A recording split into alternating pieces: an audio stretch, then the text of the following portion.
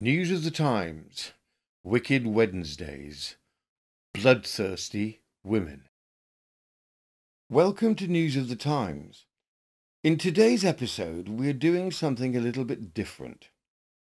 It is 1908, and England is shocked by the murders allegedly laid at the door of American Belle Gunness. From here, articles are written regarding which gender is more bloodthirsty, men or women. There was a prevailing notion that women were of a nobler breed with higher morals, making it more difficult for them to commit murder. This article questions this mythology and lays out a list of female murderers through time. From known Roman women killers to the most recent killings of Belle Gunness, Jeanne, Jane Toppan, and Kate Bender. A historical review of women killing sprees from the standpoint of 1908. Are women more bloodthirsty than men?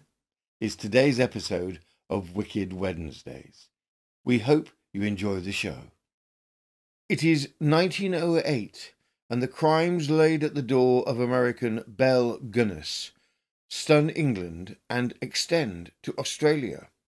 For those unfamiliar with Belle Gunness, she gained notoriety for her involvement in a series of murders, primarily targeting her suitors and husbands for financial gain.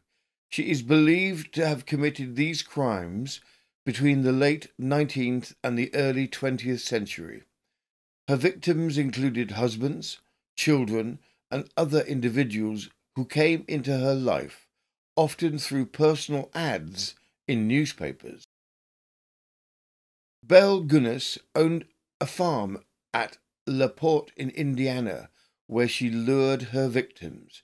She was known for her charismatic and charming demeanor, which helped her gain the trust of her victims. After acquiring their wealth through various means, she would allegedly murder them, bury their bodies on her property, and then collect life insurance or other financial benefits. The exact number of victims Belle Gunness claimed remains uncertain, as she was never caught or tried for her crimes. However, estimates suggest that she may have been responsible for the deaths of numerous people, potentially surpassing 40 victims. Belle Gunness's crimes came to light in 1908, when her farmhouse burned down. In the ruins, authorities discovered the remains of several bodies, leading to an investigation into her activities. From this shocking crime and other crimes by females around this time, the question is asked if public perception needs to be changed regarding women. From the Ottawa Free Press, the 4th of July, 1908, are women more bloodthirsty than men? Some of the most atrocious crimes in history lie at their doors. Shocked and horrified beyond expression, the world recently read of the atrocious crimes of Mrs. Belle Gunness, disclosed after the burning of her house, where more than a score of bodies and skeletons were found on the isolated farm near LaPorte in Indiana.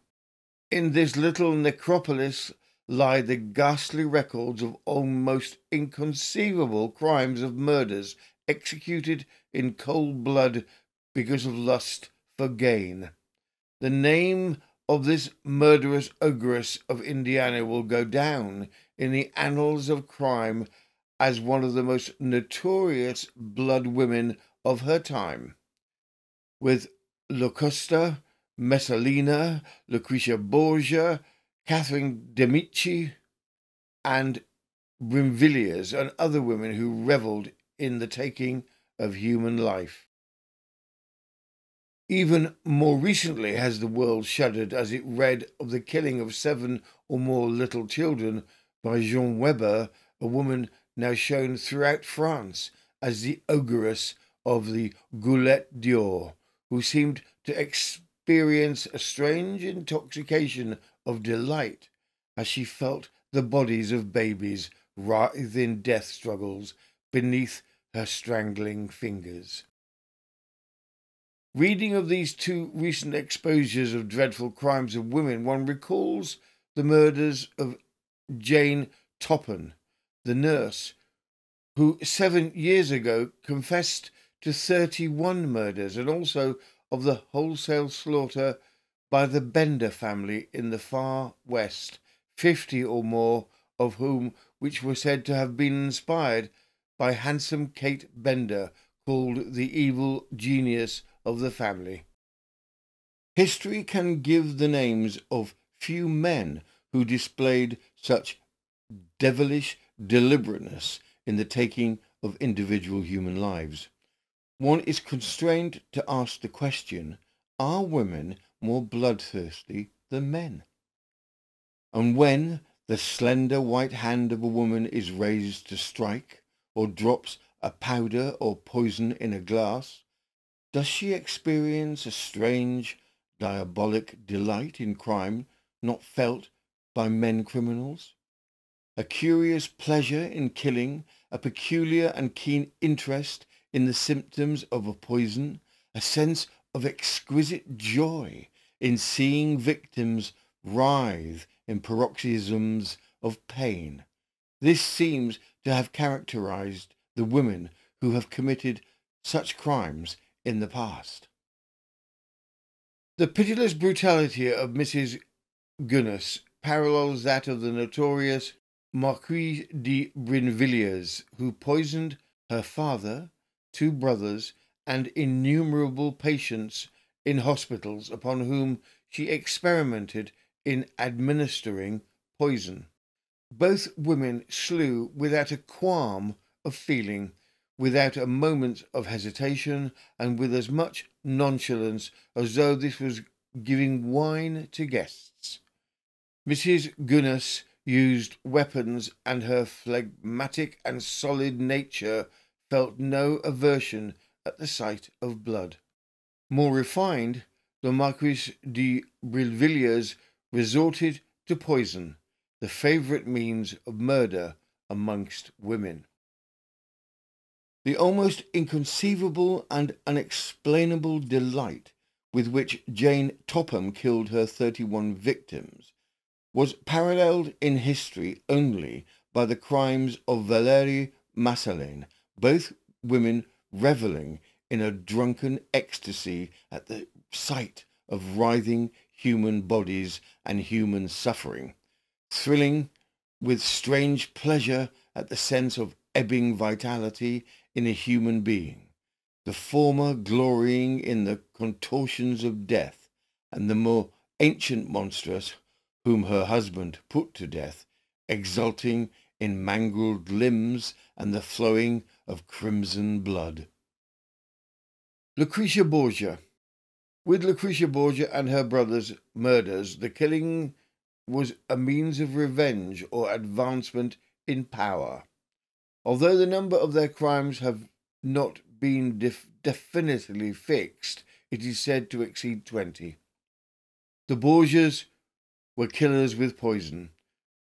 Poison so subtle and insidious that death came to the victim in the inhaling of flowers presented by the dazzling Lucretia, or shaking the hand of Cesare. In these diabolical experiments, historians declare the lovely daughters of Alexander VI took a most keen and intense interest, and from the crucibles came poisons as mysterious and potent that death came to the victims either suddenly or lingeringly, as was desired by her, no discoloration, often little suffering. The Marquise de Brinvilliers, introduced to the making of poisonous compounds by the terrible Exili, the Italian murderer, while imprisoned in the Bastille. The Chevalier Guardin de Sainte-Croix, on the release, taught the Marquis of Brinvilliers his lover, nature compounds of poisons. Poisons that would kill, leaving little trace of their nature, yet entailing such suffering on the part of the victims that the hardest-hearted could hardly bear the sight. This extraordinary woman, who was known as a patroness of hospitals in Paris, visited the patients doling out sweetmeats and little tarts of delicious dainties in which were varying quantities of poison. With an equanimity that was almost superhuman, nay fiendish, she watched the results on the various victims during her subsequent visits, estimating by their condition the best doses for sudden or lingering death. The number of her victims was never learned. When she became a mistress of the art, after experience in hospitals, she killed her father and 2 brothers. Belle Gunness. The amazing absence of all emotion or pity or regret in Mrs. Gunness seemed to have been the characteristic of her sisters in blood and history. And do women take a particular delight in crime itself, rather in that which they hope to gain as a result of the crime?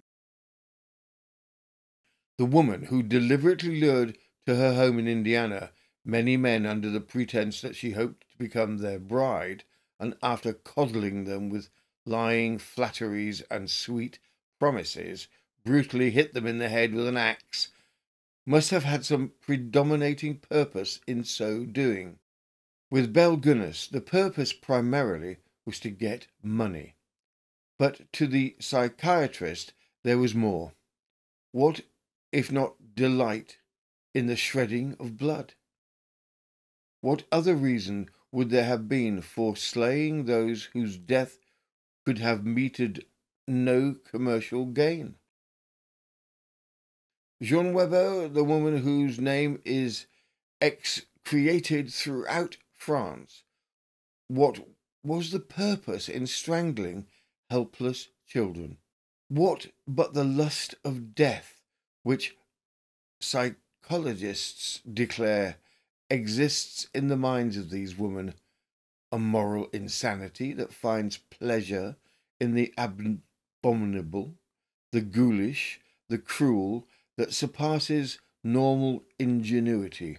Born in Pampoil 35 years ago, Jeanne Weber went to Paris when a girl and worked in kitchens. She married, and her first child, a little girl, died. There was no suspicion concerning her death, and strangely, there was little to indicate murder in any of the cases. She nursed a child. It died in convulsions or strangulations in her arms. Physicians always gave a verdict of death due to natural causes. Sometimes, as a child lay dying, Jeanne Weber's hand lay on the tiny, fluttering heart. Otherwise, there was no evidence of foul play.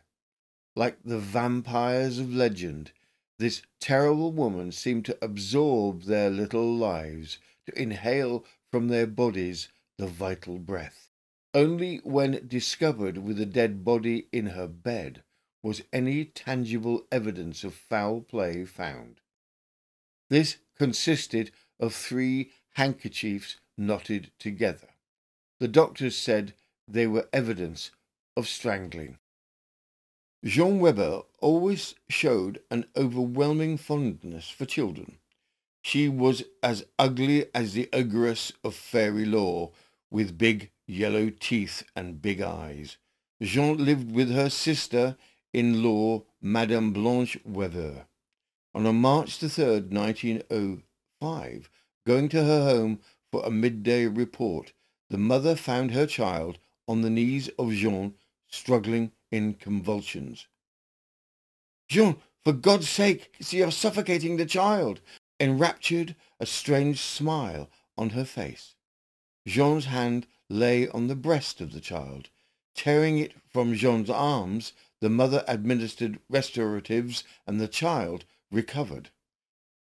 The mother left the house to return to her work at a laundry. When she got home that night, the child was dead. Convulsions, declared the government doctor. No suspicion attached to Jeanne, and she continued caring for the other children. 9 days later, when the mother came home from work, Suzanne, aged 3, lay dead in Jeanne's bed with a purple face. The doctors ascribed the death to natural causes. A fortnight passed, and Jeanne seemed to grow especially fond of Germaine, a 10-year-old daughter of another sister-in-law. One day the child was found dead, with protruding eyes and purple cheeks.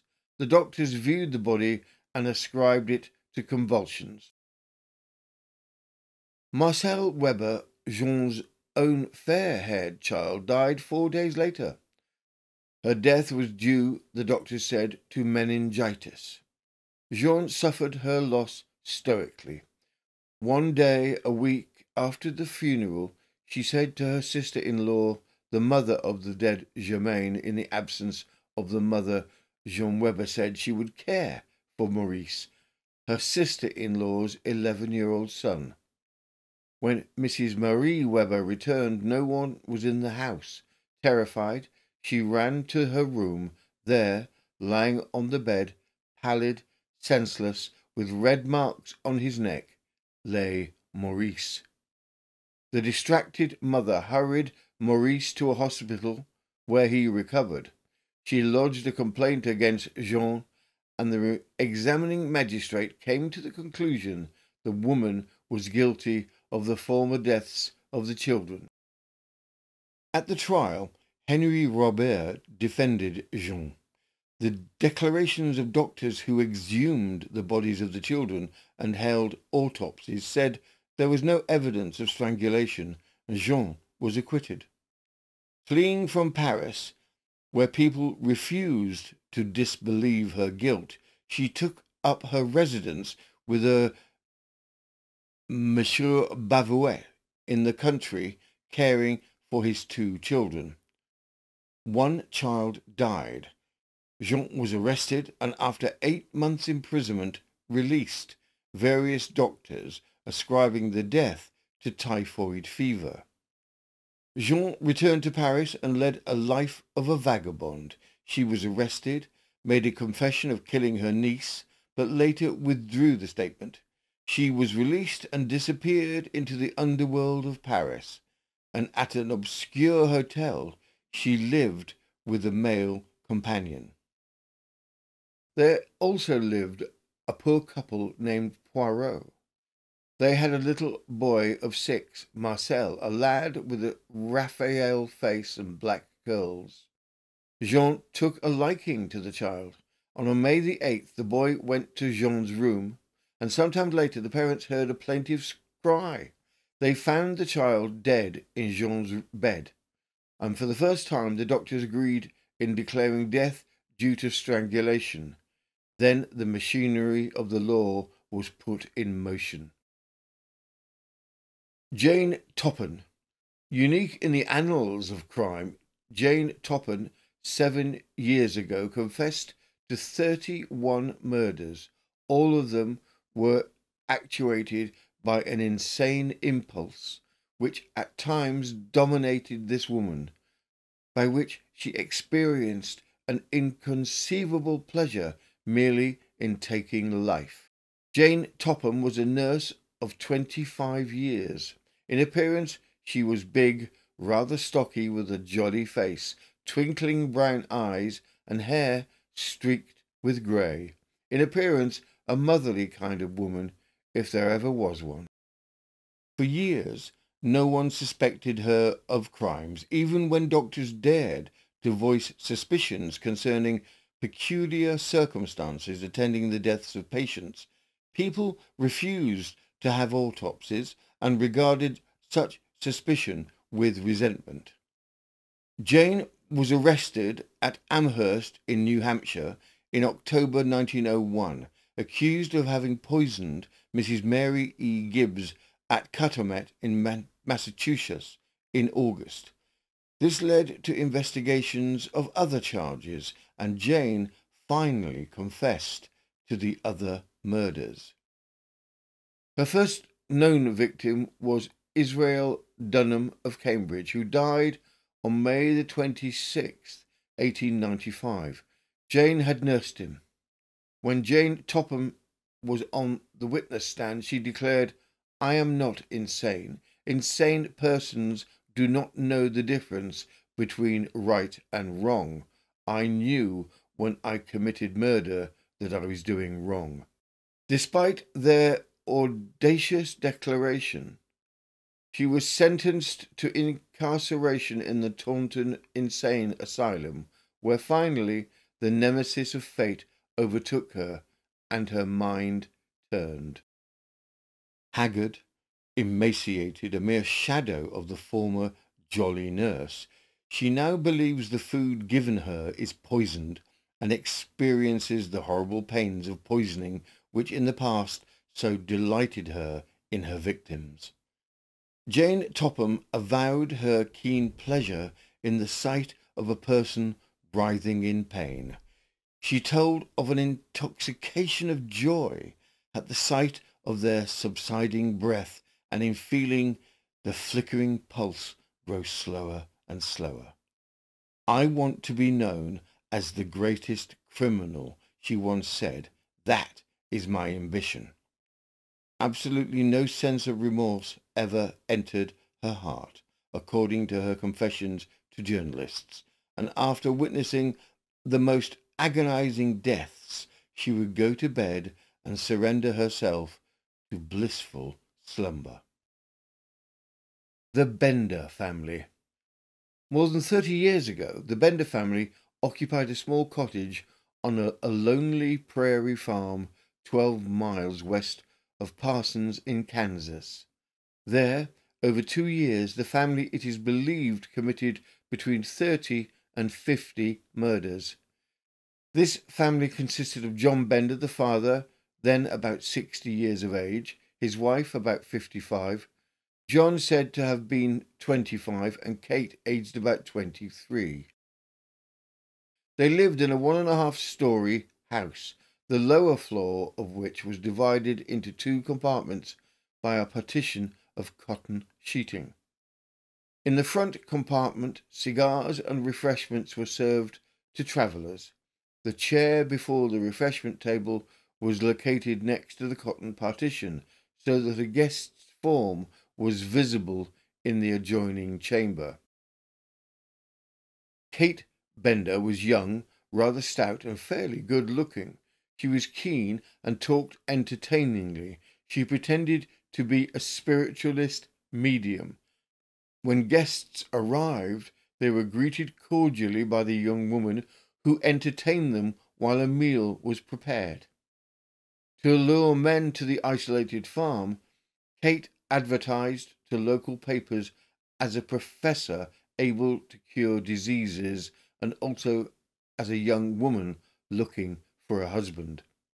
Scores are believed to have sought the bride and to have died from the blow of an axe. The Benders never used poison.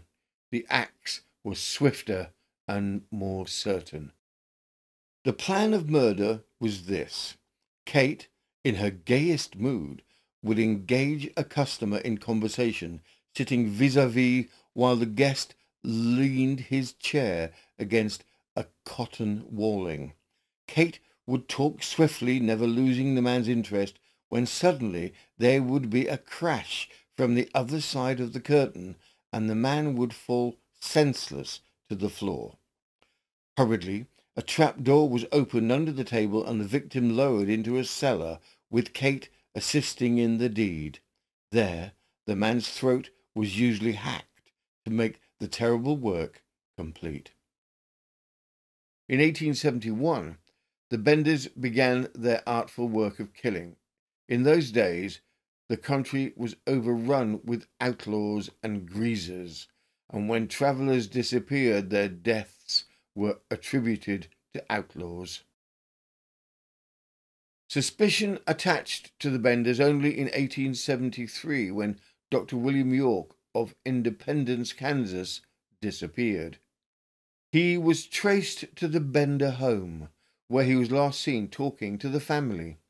After the accusations, the Benders fled, and the man's body, together with scores of others, was found buried in their yard. What became of Kate Bender, no one knows. All lacked pity. Why do women evince so little revulsion at killing? Locusta, who practiced poisoning about 64 AD, was no more lacking in pity than Kate Bender centuries later. Locusta, according to Tacitus, was such a proficient poisoner that she was long reckoned as acting as the instruments of government. She was executed in the reign of Galba. Catherine de' Medici, to maintain her power during her regency, resorted to the most despicable means of corrupting her sons. Though her Charles IX, in his minority, was led into the most frightful dissipations, the mother, viewing with satisfaction the weakening of his mental powers and the increasing depravity which made her rule more secure. Because of her intriguing, she decimated France with wars, and it was she who suggested and urgently insisted upon the massacre of St. Bartholomew, the most awful killing of its kind in all history. Individual crimes have been charged directly to her hands. Perhaps no woman ever showed more heartless depravity in killing those nearest to her than the Marquise de Brinvilliers during the time of Louis XIV.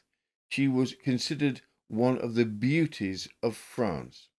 Her lover was de Sainte-Croix, who was imprisoned by the order of her father, Monsieur de Dreux-Aubray, civil lieutenant, a religious and righteous man.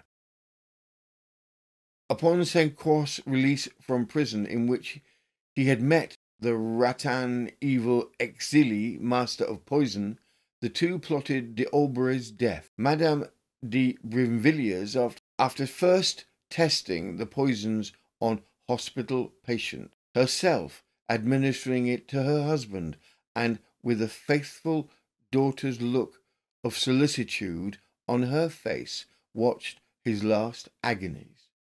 She then had her freedom, but the fortune passed to the two brothers, and it was not long, however, before they died, suffering from the same terrible symptoms that marked the death of their father. In 1895, Marie Jomeau, a woman of high social standing in Antwerp, convicted of poisoning by morphine a brother and two sisters. Her motive was to collect insurance on their lives. Convicted of killing 8 persons, among them her daughter, son, and a nephew, Mrs. Sarah Robinson of Somerville, Massachusetts, was sentenced in 1887 to life imprisonment. 2 years ago, the country mourned when it read of the killing of children by their mother, Mrs. Clarence Markham, living near Andover. Seized by an uncontrollable impulse, she split their heads and then hacked her own throat. Last September, Mrs. Bertha Mund of Buffalo strangled her 3 children. Physicians declared she was insane. From the evidence given in the paper, their conclusion in 1908 was that women were potentially more bloodthirsty than men, based on history, and brought into sharp relief with the spate of horrible killings by women at the time.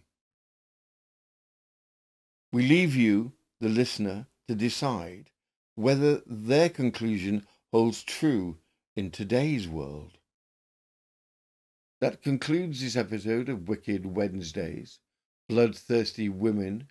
We very much hope you enjoyed the show. If you did enjoy the show, we will be grateful if you could like or subscribe to our little channel.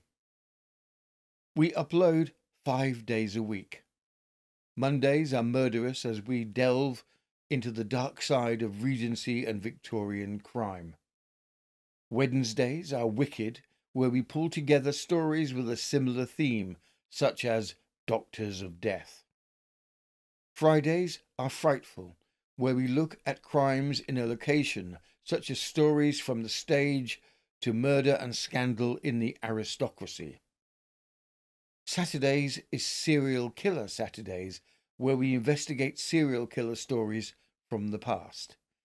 And Sundays is a bit of fun with a unique mini murder mystery where you, the listener, have a chance to solve a murderous riddle. On the last Sunday of the month, we offer a 2-hour compilation of stories based around a theme. Thank you again for watching and listening. This has been News of the Times, and I am Robin Coles.